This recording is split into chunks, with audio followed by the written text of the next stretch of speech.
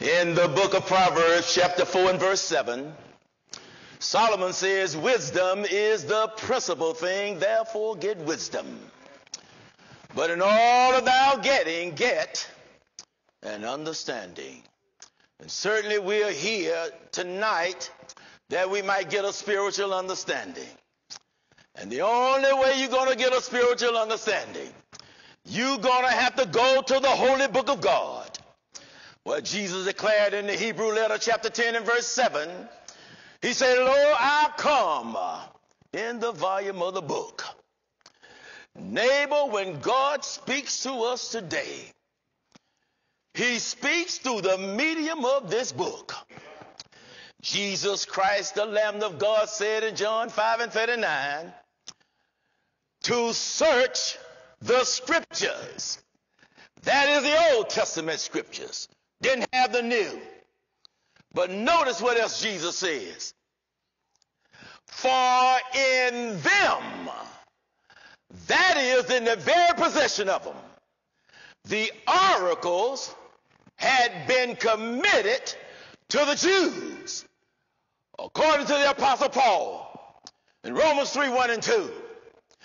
And they thought because they had the Old Testament scriptures, they thought that salvation had been achieved. But neighbor, not so. That's only perfected in the Christ. But since you got the Old Testament scriptures, if you just open up what you do have, neighbor, you'll see they talking about me.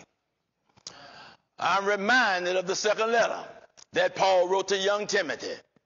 After Jesus Christ in his public ministry said, search the scriptures. Oh, we can make that examination tonight, because all we have to do is look here and see what they say, and then examine ourselves, 2 Corinthians 13:9, to see had we complied with what the scriptures say. And in that way, only you'll know where you stand with the Lord. No wonder Paul told young Timothy to study, to show thyself approved unto God, a workman that needeth not be ashamed, straightly cutting, handling aright the word of truth. I want you to know tonight that the Bible is a book that must be rightly divided. You know, in this religious world, I am so convinced that people today are not confused over what the Bible teaches because they keep this closed. The people in the world today, they are confused over what the Bible does not teach, not over what the Bible teaches. And it's a very dangerous thing to add to the word of the Lord. Now, if we're going to speak as dividing the word of truth, how can I do that tonight? Well, I can tell you how. If any man speak, let him speak as the utterance or oracles of God. And that phrase, oracles of God, just simply means by the authority of Christ in harmony with the Bible. If any man minister, let him do it as of the ability which God giveth.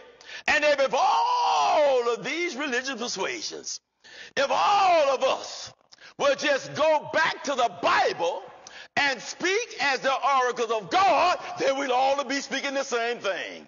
Well, the Apostle Paul declared in the Corinthian letter, chapter 1 and verse 10, I beseech you, brethren, by the name of our Lord and Savior Jesus Christ, that you all speak the same thing.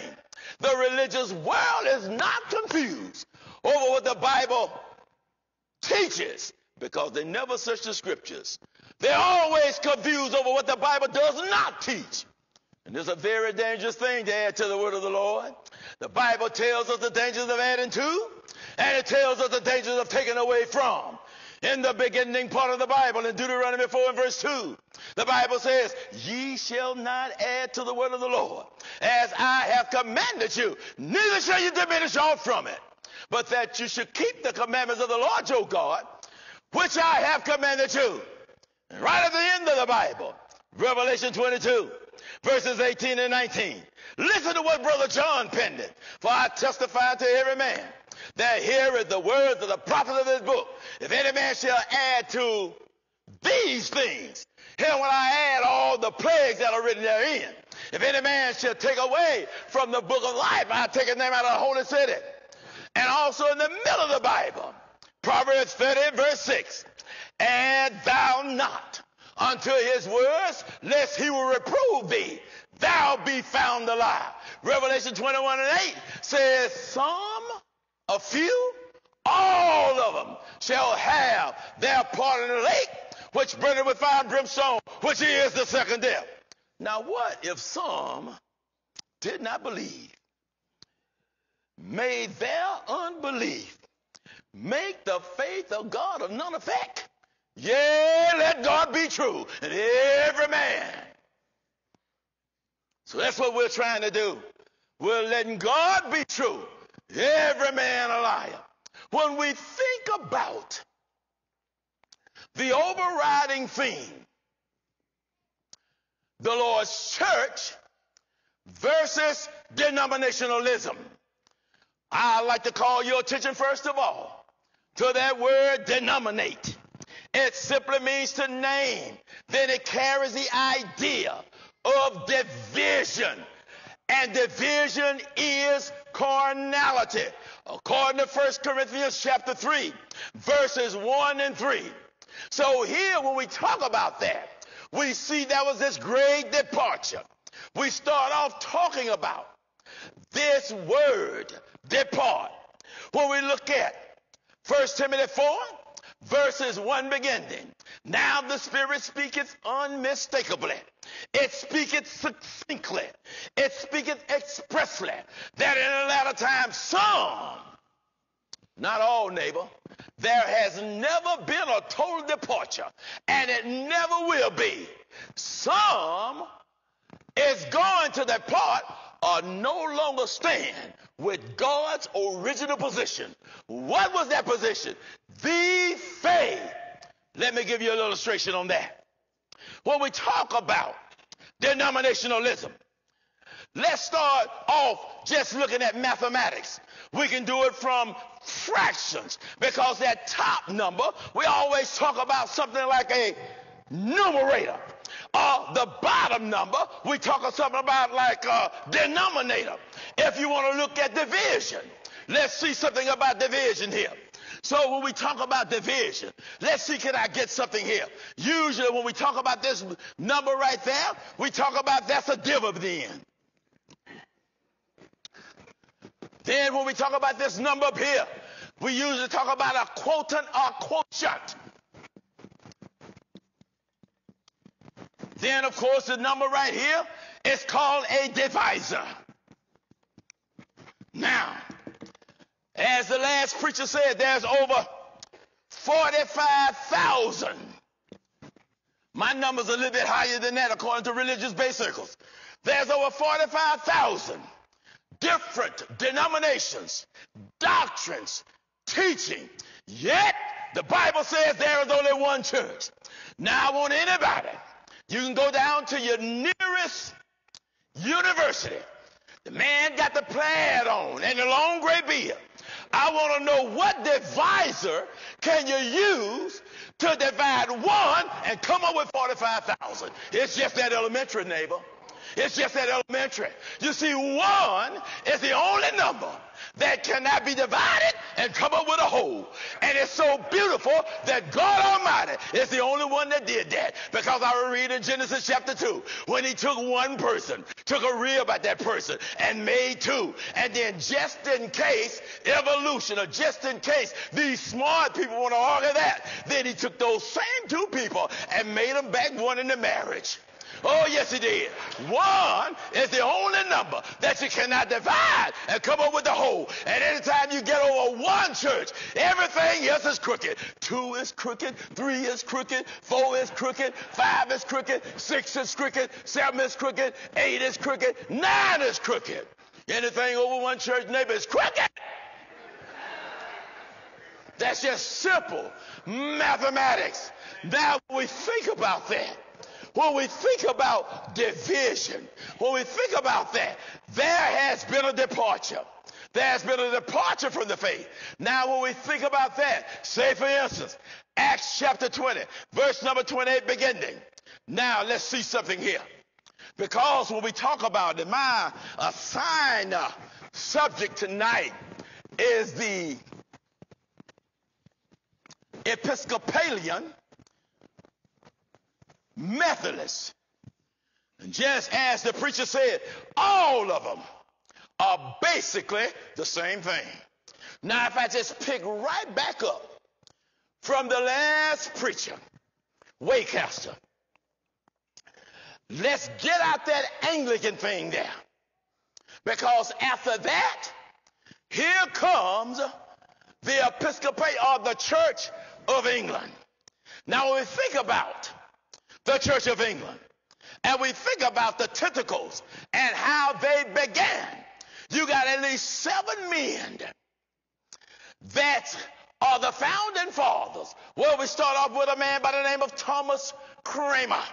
You remember in 1549, this was the man that got the 35 oracles together and placed them in a book that's called the Book of Common Prayer.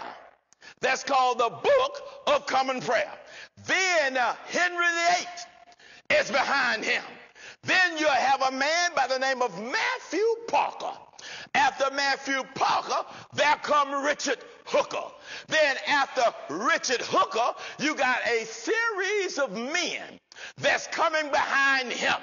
John Jewel, and all of these men were the founding fathers of the Church of England. Hold it, wait a minute. Now when politics gets involved, because Henry VIII, he wanted Thomas Cranmer to actually give him an annulment because he was married to the first king or the first queen of England. That was a woman by the name of Catherine of Aragon. But then he saw this younger, beautiful woman. And that younger, beautiful woman was a woman by the name of Anne Boleyn. And he wasn't satisfied with that. After he got that certificate of annulment, then what does he see? He see another woman that he want to be involved with. And that woman's name was Jane Seymour. Oh, he wasn't satisfied with that. So he got himself involved with a woman by the name of Anne of Cleves. He wasn't satisfied with that. Then he got himself involved with a woman named Catherine. That's Catherine with a K. Catherine Howard. Wasn't satisfied with that. Then he got himself involved with another woman by the name of Catherine with a C. Catherine Paul. That's six marriages and annulments. Brothers and sisters, friends and neighbors, denominationalism is so destructive. It destroys homes. It tears up governments. It's a damnable practice. Nothing good comes of it. And yet, because God says, God's law on marriage, oh yes it is. That's one woman, one man, from the marriage altar to the cemetery until death separates it. Not until sin separates it, until death separates it. That's God's law of marriage. Genesis chapter 2 and Matthew 19:4-6. Not Matthew 19:9. Matthew 19:9 is the only exception to that rule. That is not the rule. Marriage is permanent. What therefore God has joined together, let not man put asunder. That's God's law on marriage. He only gave that one exception, and we read about it in verse number 9. And as a result of that, now we see that ungodly practice. We see that ungodly practice. And there's a result of that. Now we see that the Church of England comes to the United States. Now they're called the Episcopalians. Look at the influence that the Episcopalians has had in the United States. As a matter of fact, there are more presidents of the United States were Episcopalians than any other religion. The first president, the fourth president, the fifth president, the ninth president, the 10th president, the 12th president, the 14th president, the 21st president, the 32nd president, the 38th president, and the 41st president, all Episcopalians. Started off with George Washington. Then the fourth one, James Madison. Fifth one, James Monroe. Ninth, William Henry Harrison. The 10th president was an Episcopalian, John Tyler. The 12th president, Zachary Taylor. 14th president, John Pierce. 21st president, C.A. Arthur. 32nd president, Franklin Delano Roosevelt. The 38th president, Gerald R. Ford. The 41st president, that sounds like Bush 41. How come him and his son, Bush 43, couldn't get together? Why is Bush 43 is a practicing Methodist? Don't tell me no Tab Holmes. Denominationalism, Tab Holmes. Bush 41, George Herbert Walker Bush was an Episcopalian. But his son seems like to me he's in this state too, isn't he? Is a practicing Methodist. Something is wrong with this picture. Something is wrong with this picture. Now, let's quickly examine, because this is what I'm going to do. And you just might as well get a double dose of it, because I was sitting there and I told my wife, I said, Brother Ray Kessler preached my whole sermon. I mean, word for word. That's speaking the same thing. And I want to make some comparisons here. And I'm going to show you that those 35 oracles, which is the Book of Common Prayer, when the Methodists got a hold to it, started by Wesley, in 1729, he took the same 35 oracles and subtract 15 of them, come up with 24. Then he was so smart, he added one and say, now you cannot change these oracles. Brothers and sisters, I want to tell you something. And I hold hands with Brother Mac, I hold hands with Jason, and all the good preachers here. It tears my heart out because of what the influence of denominationalism is. And people are so hoodwinked today. They would rather hear a pleasing lie than unpleasing truth. It's a hurting thing, friend. But I want all of us to know something tonight. We got three things in front of us. We got the Episcopalians here. We got the Methodists here. And I'll show you they even contradict themselves. And we got the New Testament church. Now, somebody has to be wrong. But I want to tell you something. If you never remember anything I said tonight, you remember this. God cannot be involved in a self-contradiction. You can mark that down. The God in this book name is perfect. He's inerrant. He doesn't make mistakes. He doesn't oppose himself. He cannot lie. Numbers 23:19. Not a man that he should lie. He cannot lie. 1 Samuel 15:29. The Prince of Israel cannot lie. Cannot lie. Hebrews chapter 6 and verse 18. By two immutable things in which it was impossible for God to lie. He cannot lie. Titus 1 and verse 2. In hope of eternal life, which God that cannot lie. Now, can we all agree tonight, if there are inconsistencies, if there are contradictions, somebody is wrong, but we can agree God is not wrong.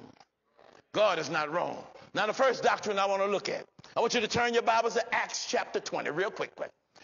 Because here, with those articles, Henry VIII says that this governs the Episcopal or the Church of England. Wesley and all of them come out, their heritage come out of the Catholic persuasion, and then from the Catholic persuasion, as we've already heard, those 95 oppositions or theses, nailed against the door, Wittenberg Journal, all these things I see wrong with the Catholic persuasion. Instead of them going back to the Bible, they start something else. And from there, and I know that there was some information going on and some activity of the Anabaptists. I know about Muslims in 621, but that's not my argument tonight.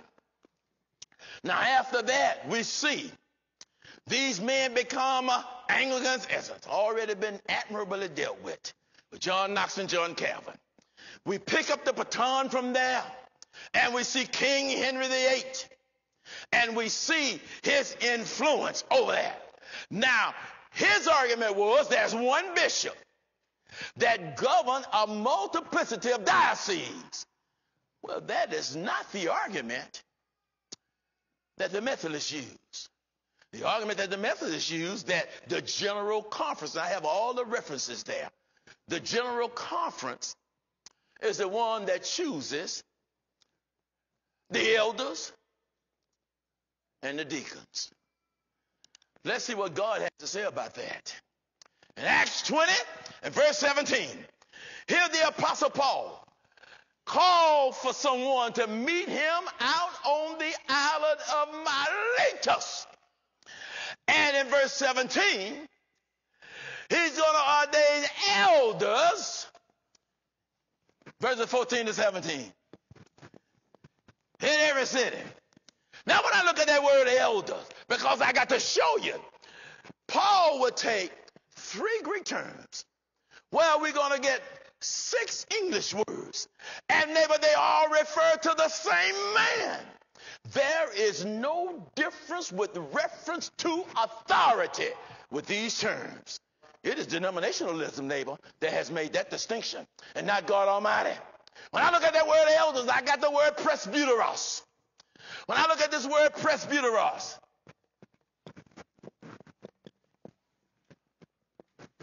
now when this word is transliterated, the transliteration of words, you take that word out of its original vernacular. You bring that word over into another vernacular. Proposition well defined as half-argue, young people. You bring it into another vernacular. You give that word a different pronunciation. You give that word a different spelling. But you can't tamper with the definition of the word. Please remember that. You can't tamper with the word. That's what denominationalism are doing, neighbor. They putting definitions on Bible words that God never put on there. Even some of my brethren. Now, when this word is transliterated, we come up with the word presbyter. This is where you get your English word elder from. Now, let's look at verse 28. Take heed, therefore, unto yourselves and unto all of the flock, over which the Holy Spirit has made you bishops to pastor the church of God, which he purchased with his own blood. Let's back up there. That made you bishops. You see that word there? Now I'm going to get where the Episcopalians got that word. From that Greek word that is episkopos. Now, this is where we get the Latin word bishop from. Where we get our English word overseer. I know this correct, neighbor, because epi means over. Episkopos come off of the Greek verb skapeo, which means to look, to watch. Sometimes it means see. So overseer is an adequate accurate translation of that word. Now notice something. That's made you bishops, to pastor, or to tend, or to feed. You see that word feed there? That is the Greek term poimeno. That's where we get the Greek noun poimen. This is where we get the Latin word pastor from. Where we get our English word shepherd. And that lets me know something. There is no distinction with reference to authority with these terms. It is man that has made that distinction. This is the same man, but they are looked at from different viewpoints. That's all it is, friend. That's all it is. And no doubt we've all seen signs. I am the bishop, pastor, overseer. Hold it, wait a minute. Would you follow a man that don't know what he is? All these terms refer to the same man. Now let me get something else before I leave here. I want you to turn your Bibles quickly to 1 Peter chapter number 5. 1 Peter chapter 5. Here Peter does the same thing. But there's something here I want to show you real quickly before I leave. In 1 Peter 5, in verse number 1, notice what it says. 1 Peter 5, verse number 1. What does it say?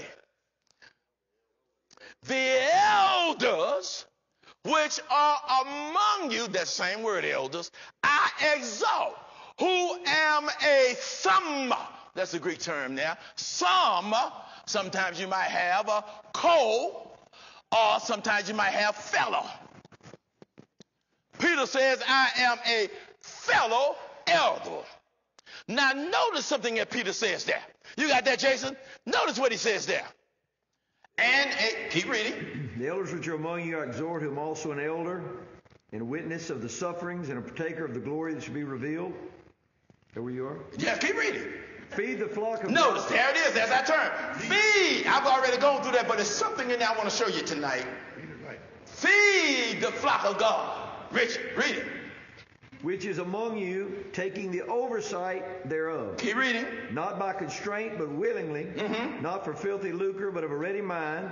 Neither as being lords over God's heritage. Hold it. Neither as being lords over God's heritage. Heritage. Neighbor, you see that word there? That is the Greek term. W. Vines has it. Kleros. K-L-E-R-O-S. Spirals of Hietes. Kleru. It's the same word. K-L-E-R-O-O. That is the Greek term there. Now, the root word for that word, kleros, this is where we get our, and you ought to be able to hear that word, this is where we get our English word clergy from. I know what I'm talking about, neighbor. This is where we get our English word clergy from. Neighbor, let me tell you something. I am the laity and you are the clergy. There's something Catholicism has started, and it has drifted all the way down into other denominations. I'm telling you something, friend. In the New Testament church, I don't see that nowhere. Where I am the clergy and you are the laity. That's false. That's false. Let me give you another term there. Let me give you another term there. Back up to chapter 2 and verse number 9.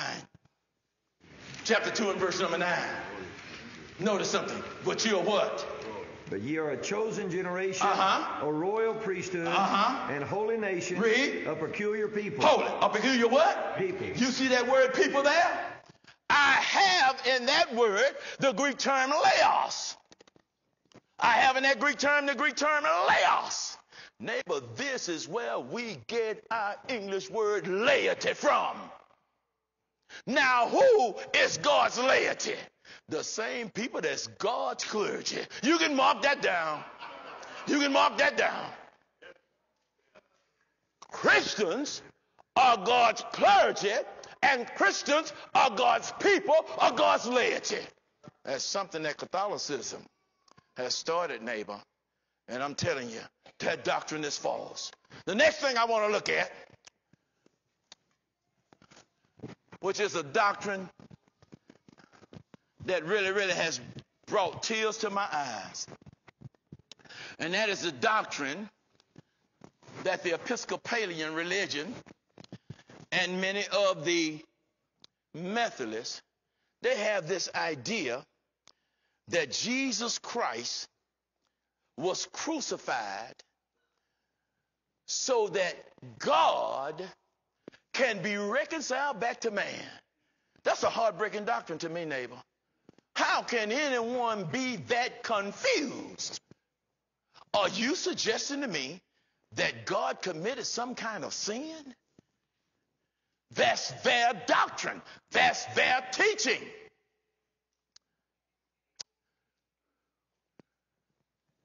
And you had thee quickened, who were dead in trespasses and sins, where in the time past you walked according to the course of this world, according to the prince of the power of the air, the spirit that now worketh in the children of disobedience, among whom also we all had our conversations in time past, in the lust of our flesh, fulfilling the desires of the flesh and of the mind, and were by nature the children of wrath, even as others. But God, who is rich in mercy for his great love, wherewith he loved us, even when we were dead in sins, that quickened us together with Christ. By grace ye are saved, and has raised us up together, made us sit together in heavenly places in Christ Jesus, that in the ages to come he may show forth the exceeding riches of his grace in his kindness toward usward by Christ Jesus. That's D.I. with the genitive. For by grace are you saved through faith, and that not of yourselves, it is the gift of God, not of works, lest any man should boast. For we are his workmanship, created. Watch the preposition. In Christ Jesus, in location. Not out of. Neighbor, the wrong preposition will make the wrong proposition every time. It brings tears to my eyes, neighbor. How can people butcher the word of God like they do? As if God owes us something. God doesn't owe either one of us a breath.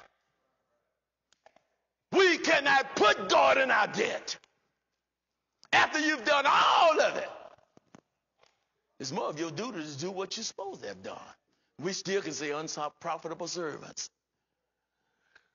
He didn't say, see, if he said out of, oh, we might be able to earn it.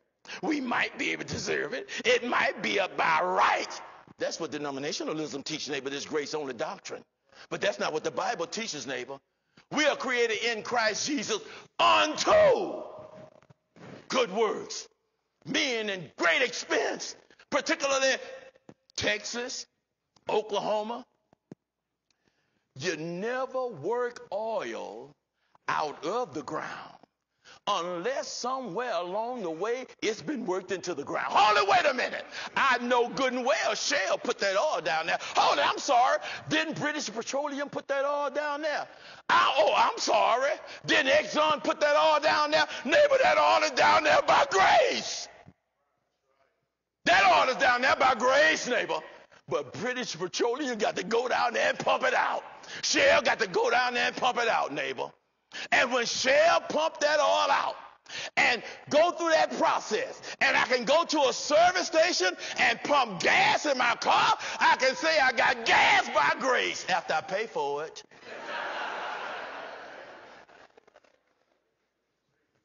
That grace-only doctrine, neighbor, is a stench in the nostrils of God. For the grace, salvation, has appeared unto all men, teaching us that there are something, the gospel of the grace of God, Acts 20:24. There are some things that grace teaches me I must do. There are some things that grace teaches me I must not do. Grace say I must deny ungodliness. That's what grace teaches me. Grace say I must deny worldly lust. Grace teaches me that I must live soberly. Grace teaches me that I must live righteously. Grace teaches me that I must live godly in this present world. No wonder the Apostle Paul said, shall we go on sinning? That's megionato. Shall we go on sinning that grace may abound? In other words, since I know God is a forgiving God, the more sin I do, the more grace I do. May it not be so. I'm reading it to you in the language, neighbor. Your King James Version has God forbid. How shall we that are dead to sin live any longer therein? Grace teaches man that he must obey law. Now let's continue on. For by grace have you been saved through faith, that not of yourselves. It is the gift of God, not of works, lest any man should boast. For we as his workmanship, created in Christ Jesus unto good works, which God had before ordained where we should walk in them. Wherefore remember that ye being in time past Gentiles in the flesh, who are called uncircumcision by that which decircumcision in the flesh made by hands, that at that time, Paul says, ye were without Christ. Hold on, wait a minute. What Paul should have said, God was without Christ. And then you got to take the whole book of John out. In the beginning was the Halagos. And the Halagos was the Word, and the Word was with God. So you have to take that out the Bible. If you're going to adopt this kind of teachings, we were without Christ, being aliens from the commonwealth of Israel and strangers from the covenants of promise, having no hope and without God in the world. What a tragic condition. But now in Christ Jesus, ye who sometime were far off are made nigh by the blood of Christ. For he is our peace, who has made both one and has broken down the middle wall of partition between us, having abolished in his flesh the enmity, even the law of commandments contained in ordinances, for to making himself a twain one new man, so making peace, and that he might reconcile both. That's both Jew and non-Jew. Now let me ask you something. Where is the place, the spear of reconciliation? Think about it. Where does God do it? Where does he mend the fence? Where does he bridge the gap? Where is the place of reconciliation? All you got to do is just read the text. And that he might reconcile both unto God in one body by the cross, and having slain the enmity thereby, and came and preached peace unto them that were far off, and to them which are nigh. Ephesians 2, 1-17. Well, I asked that question. I have to answer, what is that body? Is it the same body? Is a church over here, church over there, here church, there church, everywhere church, church? No, friend. It's this word of God, neighbor. Brother Wakehurst has already told us the seed of the kingdom is the word of God. You can mark that down. Genesis 1, verses 11 and 12. Every seed must produce after its own kind. If you want corn, neighbor, you got to plant corn. That's just all it is to it. And what if you are out in your garden planting corn, and then all of a sudden a red-headed woodpecker come down and grab some of that seed, and then he take that seed, flies to New York, drop it in another man's garden? What you think gonna come up, a red-headed woodpecker? What's coming up, New York? What's coming up? Every seed, neighbor, must produce after its kind. And there is just no way. If the seed of the kingdom is the word of God, there is no way you can get 45,000 different teachings. What if I stood up here tonight and just take the 6 or 7 religious persuasions that we are examining this week, and let's just take baptism. I get up here tonight and I say, well, I preach the Baptist doctrine. You're saved at the point of faith, and baptism is an outward sign of an inward grace. And then the next night I get up, preach the Methodist doctrine. Oh, you can have some water sprinkled on you. The next night I get up, preach the Catholic doctrine, pour some water on you. Next night I get up, preach the Pentecostal persuasion. I want to be baptized in fire. And the next night, on and on and on. How much respect would you have for me as a gospel preacher? None at all. And if I can't get up here and teach baptism 5 ways and be right, then how can the Baptist, the Methodist, the Catholic, and all of the rest of them teach baptism all these ways and be right, neighbor? It's just that elementary. This is something that's not difficult for us to know. It is just that elementary. Let's go on to some other considerations, and then our time is getting away from here. Now, in those 35 articles, and trust me, I've examined them all, and they not only have error on every page, they have errors. It's a sad situation, friend. We live by the authority of the Christ of glory. That's what we live by. And when the Word of God says that there's one church, let me just ask you something, because in the back of the book I have a series of questions. I'll give you just a few more of those that are in preaching, just for you, something you think about. Ask this question sometimes. Do I have to be a member of your church in order to go to heaven?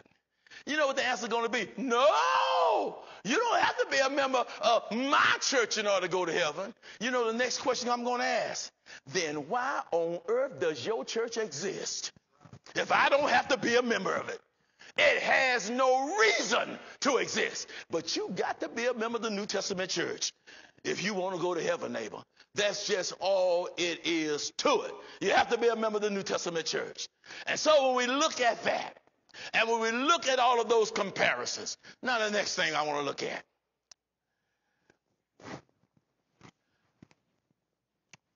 Children are born in sin. And I worked through 5 different disciplines, 3 disciplines, 2 common prayer books.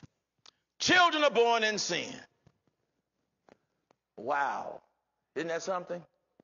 It is to me. Because I thought that's about 8, 9 different definitions for sin. I know we go to 1 John 3 and verse 4. Sin is a transgression of God's law, and rightfully so. 1 John 5 says all unrighteousness is sin. What is unrighteousness? Psalm 119, 172 says, keeping all my commandments are righteous.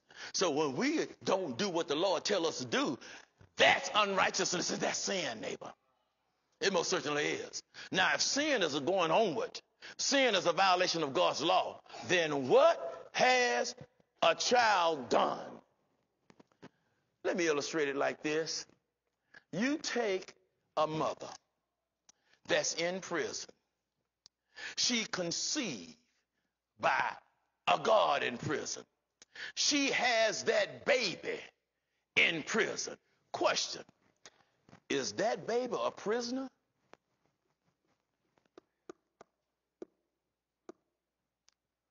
I'm going to tell you something, friend. Simple, illustrative arguments cannot be gainsaid. You can't get around them. Not at all. Then third and fourthly, when I think about this damnable doctrine, not only the grace only, not only the faith only, but why on earth would Episcopalians tell me that the mode of their baptism is immersion in water? But you have your choice. The Methodist says you can be sprinkled, pour water on you. If you want to be immersed in water, you can. Listen to me, friend. Water is the element. You can sprinkle the element, but you can't sprinkle the candidate. If you're going to sprinkle the candidate, you know what? You got to distribute that person in small drops of water. Well, let's try something else. Pouring. Is that baptism? You can pour water, but you can't pour a candidate because you have to turn them out in a stream. Baptism is an immersion. God chose water, yes. That's the element. If God had a chose buttermilk, neighbor, that's just all we have to do. You have to use buttermilk. If God had a chose gasoline, all I'm going to do is tell my smoking brethren to get back because we're getting ready to baptize in gasoline.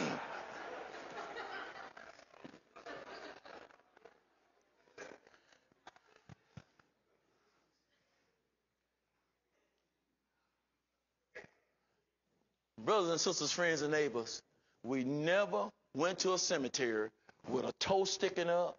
Those people are buried out there. And why is it that we have to baptize babies if they have not obeyed or they have not violated God's law? There are some other things that I want to look at with you. Let me give you just some concluding things along this line. I know the doctrine is false. People need to give it up. There's only one church that a person can be saved in. Not only all through that Ephesian letter, but even here in Ephesians 3. I therefore the prisoner of the Lord, that you walk worthy, Ephesians 4, that you walk worthy of the vocation which you're called. We've covered all this. That 7 platform of unity, that you are worthy of the vocation wherewith you're called, with all loneliness and meekness, with long suffering, forbearing one another in love, endeavoring to keep the unity of the Spirit in the bond of peace. There is one body. That's unity of organizational structure to me. One Spirit. That's unity of revelation. One hope. Unity in purpose. One faith, unity in speech. One baptism, that's unity in practice. One God, unity in worship. Oh, I thought it was 7. Neighbor, right in the middle, there is one Lord. Because without King Jesus Christ, the whole thing falls. And brothers and sisters, friends and neighbors, when Jesus Christ shedded his blood on yonder's cross, we see there is one church, and it's for the same people. I, therefore, the prisoner of the Lord, beseech you. That's what he says. It's for all people, all races, all climes, all tongues, every race, class, tribe, and tongue. Have to be in that one church, the same church, and partakers of his promise in Christ by the gospel. We're dealing tonight with a reveal process. Everything God wants us to know has been revealed in this book. Everything. That's what we're dealing with, a reveal process. And I always ask this question. When we look at Ephesians 1 and when you look at Ephesians 3, verses 1 through 6, Paul said, therefore, I'm a prisoner for you Gentiles. If you have heard of the dispensation of the grace of God, which is given me and you, how that by revelation, how do you get yours, Paul? Got it by revelation. Nobody going to get that today. How that by revelation, he made known to me the mystery. As I wrote, when Paul got his by revelation, he wrote it down. You know what shepherd got to do, neighbor? Got to put his face in this book, whereby when you read, you may understand my knowledge in the midst of Christ, which in other ages was not made known to the sons of men, as it is now revealed. Neighbor, we dealing with the reveal process here. Now let me ask you this. Who told you that the Lord accept the Methodist Church or the Episcopalians? You see, you cannot have a view about God unless that view has been revealed in the Word of God. How did we acquire that knowledge of denominationalism?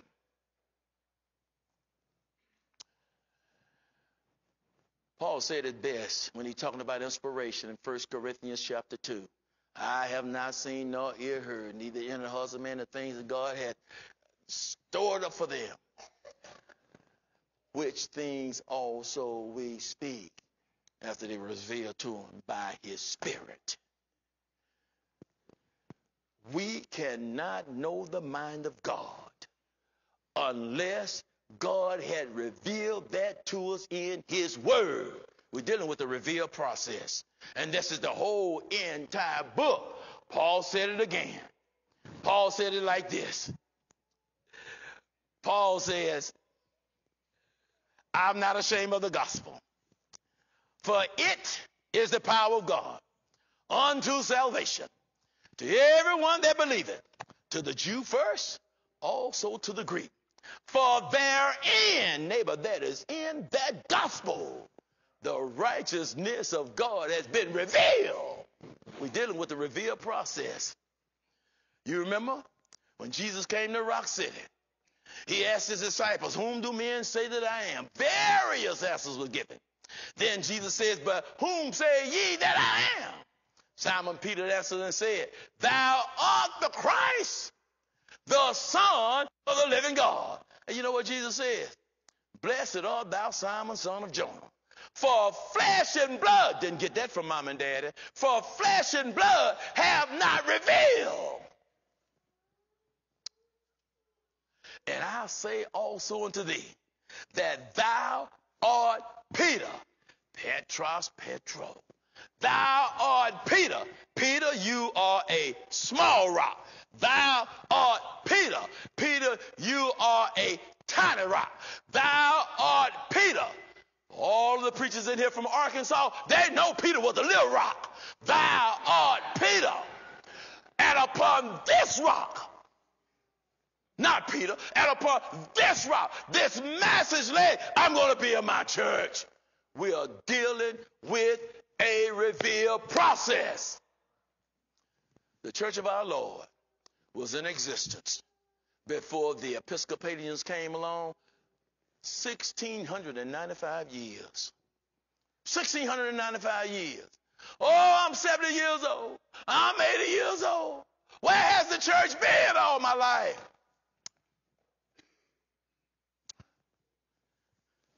A long time ago, your great-great-great-great-grandmama and your great-great-great-great-granddaddy may not have knew a thing about breakfast bacon, country ham, Southern Belle sausage, pork chops, or spare ribs, but neighbor, it was in the hog all the time. It was in the hog all the time. All you needed was a meat butcher to go up in that hog, cut that bacon out of there, and put it on your dinner table. That's all you needed. That's all you needed, neighbor. Where has the church been? All you need is just to stop by here. Isn't that right? That's all you need. Just stop by here on Sunday. Or any one of where these gospel preachers preach. And I'm telling you something, neighbor. Every time I get up and preach, I preach it like it's my last time. Because you know what? One of these old days is going to be my last time. One of these old days. You come where I preach on Sunday, that's exactly, because if you want to see the devil run, neighbor, you got to shoot him in the face with this gospel gun. If you don't, he's going to get us. He most certainly is. Thank God before I take my seat. And I want to say with distinction, I hold hands again with Brother Mack and Brother Rollo, Hall back there, Denton, my best friend. He most certainly is. My family and his family have did so much together, so many years, and so many different states. We certainly have. God has blessed us with that kind of relationship. And I appreciate each and every one of you. If you're in this assembly and you've never obeyed the gospel of Christ, you might have been practicing all of these things for all of these years. Why are you in it? Because my mama said. Why are you in it? Because her grandmama. It sounds like that Samaritan woman. Why are you in there? Neighbor, it's a dangerous thing to keep your religion in mama's and daddy's name. It's a dangerous thing to do that, friend. Suppose your father was selling tomatoes,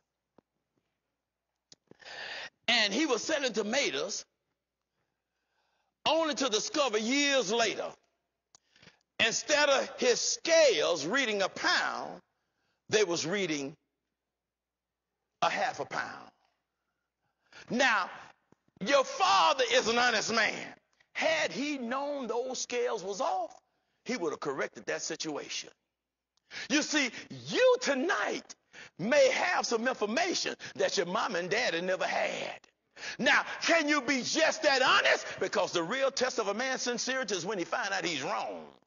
Are you going to keep on using those faulty scales? Are you just going to keep on cheating people out their money? Are you going to keep on using those faulty scales? You cannot remain honest and be in violation of God's law. Don't wait tonight, because a little too late might be much too late. And one of the devil's greatest wiles is to wait a while. The devil say, no, I see that. No, that might be right. But wait till tomorrow. Till tomorrow. Till tomorrow. Just keep on waiting till tomorrow. And then one of these days, oftentimes mean none of these days, neighbor, one of the greatest wiles of the devil, he say, wait a while. Don't do it now. Just keep on waiting till tomorrow. Ezekiel 19:5, the Bible say Israel waited.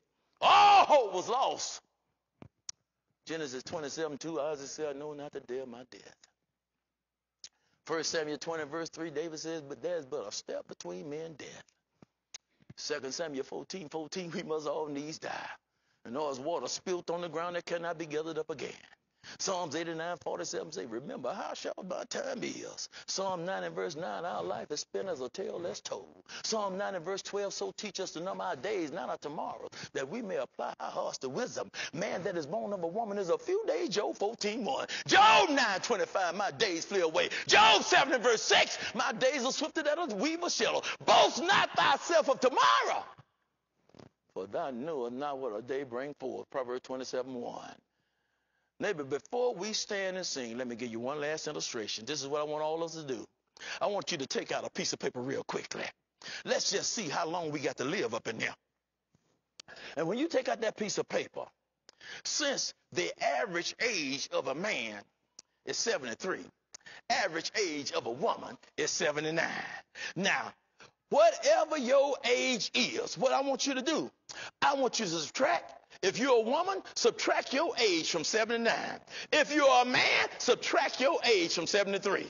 Now, if you're already in the negative, you better try to come on up here. Yeah, you better try to come on up here. Don't throw your songbook at me. because now, since our days are numbered, just read you the passage. So what I want you to do, whatever time you got left, I want you to multiply those years by 365. And that's going to give you how many days you got left to live. And then you take out some 8.5 by 11 paper, and you cut it into squares. And however many days that you got, some of us going to have some tall, like that little infant child there. Some of us, he going to have a tall stack. And then some of us going to have a medium stack. And some of us is not going to have a stack at all. That's what God says, 70. If by reason of strength there be 80. We had better get busy. I'm telling you, neighbor. You know that the thing that is most emphasized on the obituary, you got euphemisms. Sometimes you might have sunrise, sunset, or birth, death. But between that sunrise, sunset, you got a long dash. It's all about that dash, neighbor. It's all about that dash. But you know what I want to do to you? I want to relocate the dash for you tonight. You see, it is not when you are physically born, dash. It's when you're spiritually born, dash. You better try to have something to put in that dash. You can't put Jerry Jones and the Dallas Cowboys in that dash.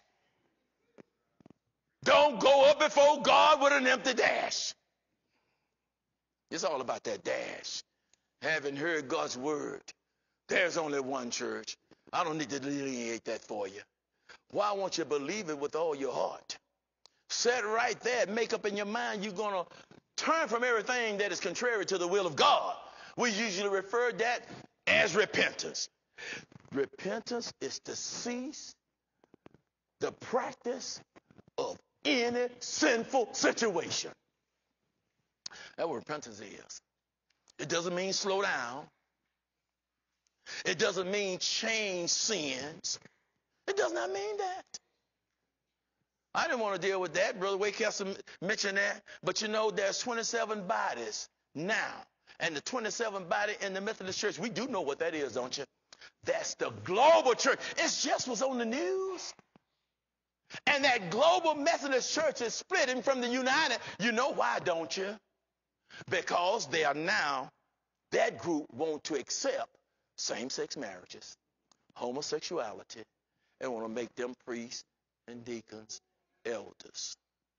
You see, this church split, start another branch of the same organization. Then the split, start another branch of the same organization. Then the split, and start another branch of the same organization. Then the split, and start another branch of the same organization. And you just go on down the line, and this is all this confusion.